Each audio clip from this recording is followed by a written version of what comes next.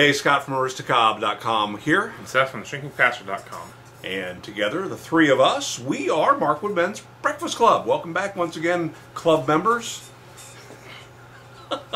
Welcome back to Tobacco Advent, our annual countdown to Christmas. So today, we're going to smoke, and yes, I did go shopping for some fourth generation tobacco. We're going to be smoking fourth generation Family Reserve. Again, from Erik Stokkebye, like the last tobacco that I bought. And I'll tell you what, I'm going to take the tobacco out. Why don't you read what we are about to experience? In celebration of 160 years of family tradition, I have revived one of my grandfather's original recipes from his blending book. This Family Reserve blend is a truly unique mixture consisting of deep brown burleys, broad-cut Virginias, black Cavendish, and sprinkles of mature navy flake. The top note is a delightful combination of prunes, marzipan, and vanilla. What? Prunes, marzipan, and vanilla, bringing out an enjoyable smoke and light, sweet aroma. The Family Reserve blend is best enjoyed in a fourth generation 1897 pipe honoring my grandfather.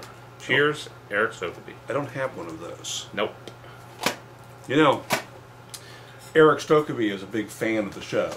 Is he? If he'd like to send me one of those, I'd be certain to smoke it. Sure. That is an interesting blend.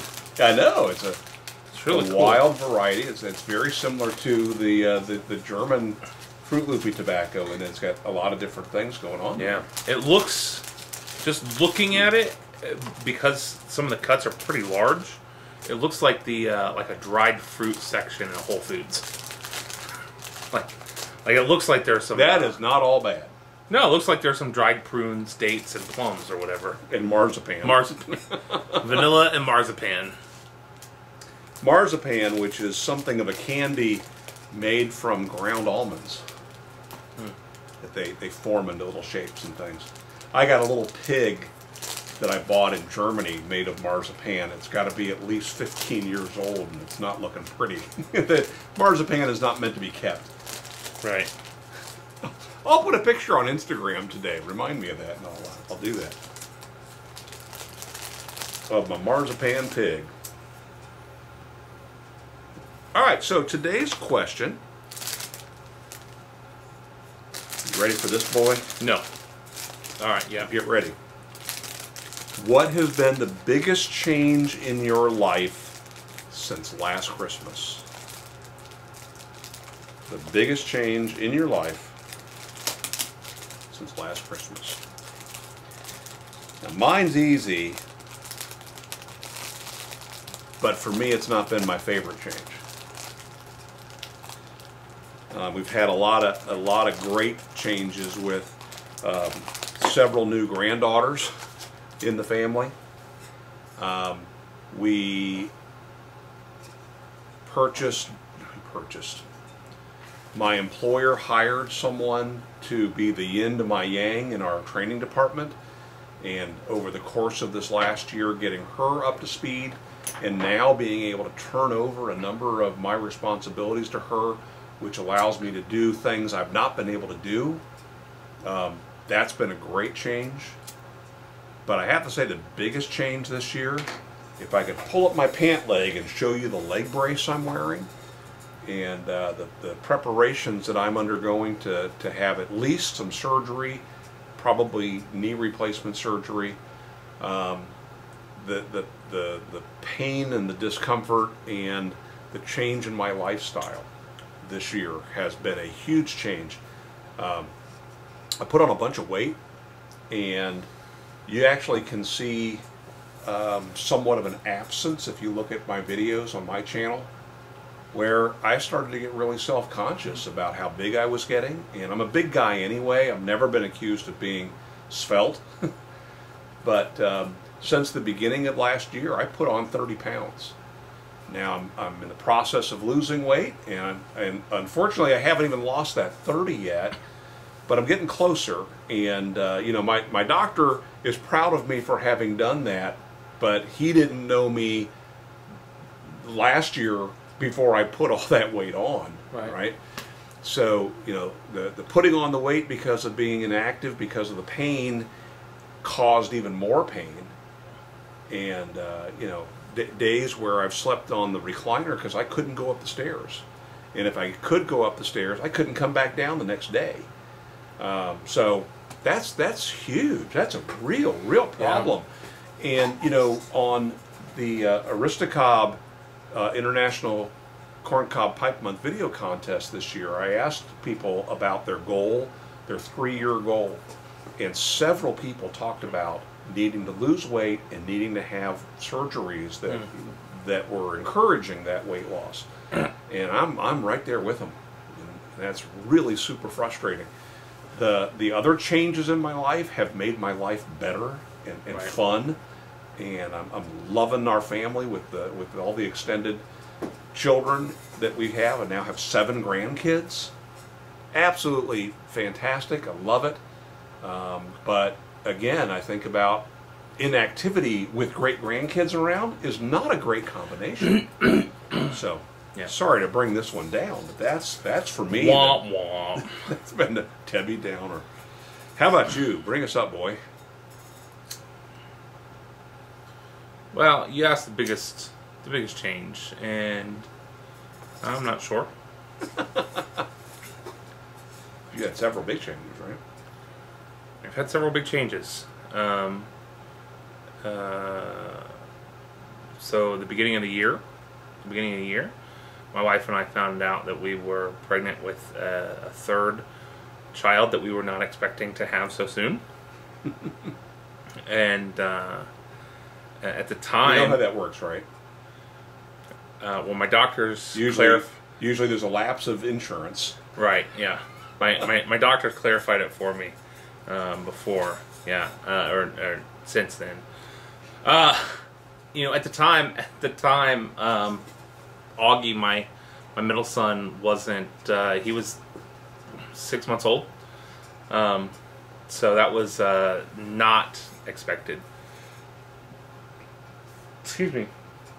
And so we got to find out several months after that we were having a girl. So we now have a complete set and 1 spare. So I mean, I'm not saying who the spare is, but but if you're watching this in the future, boys, you need to behave. Mm-hmm. But you know who you are.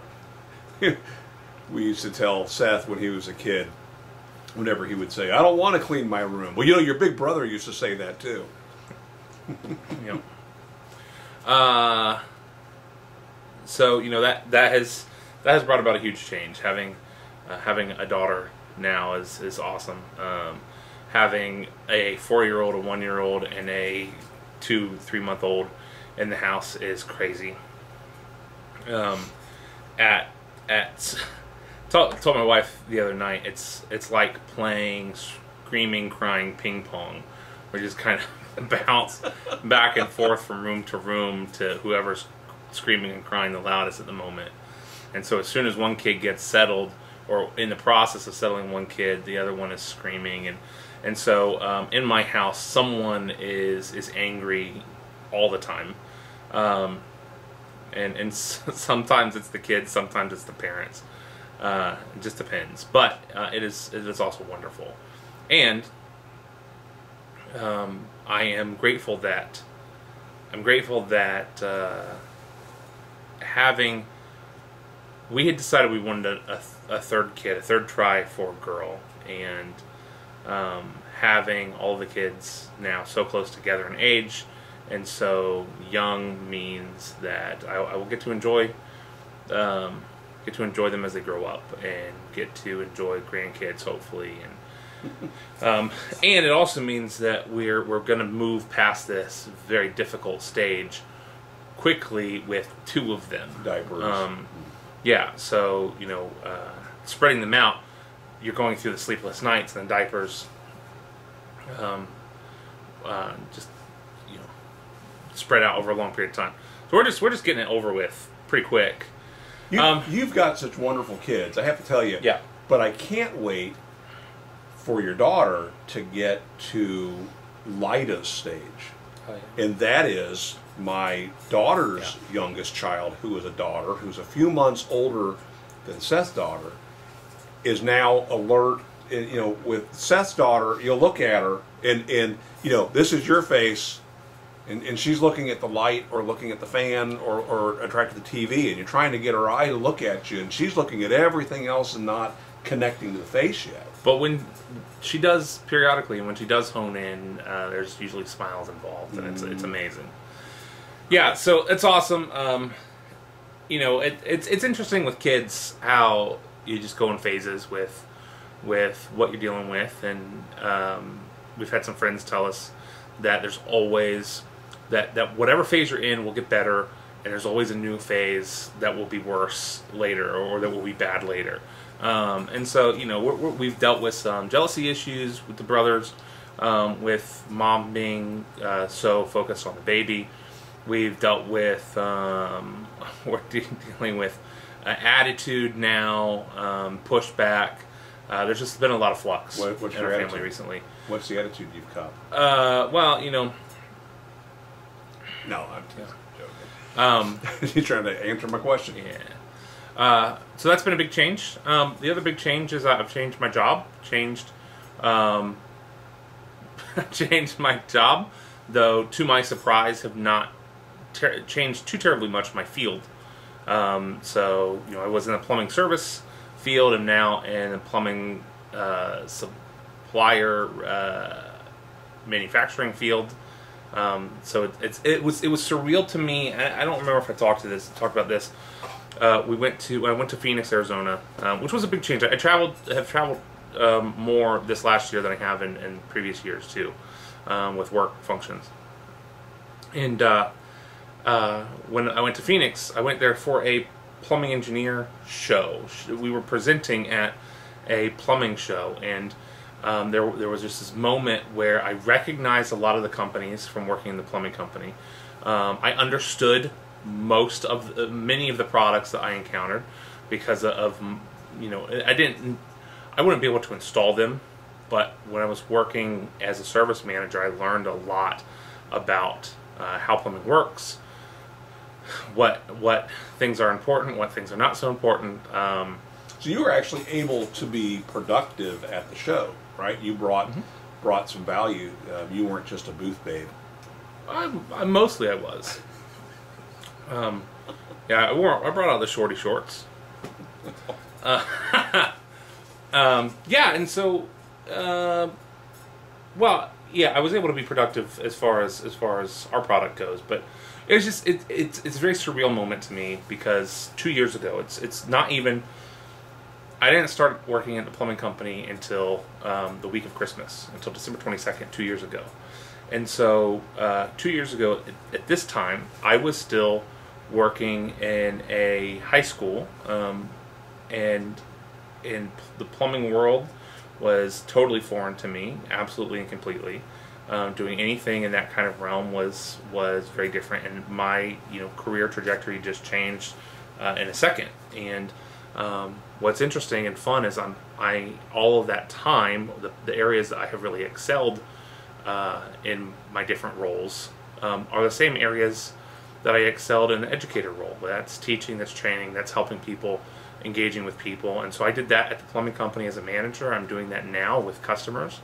And so it's interesting to recognize how the areas where you are gifted and the areas where you are passionate, if you can find something that really lets you focus on both of those, those are things that you will be drawn to.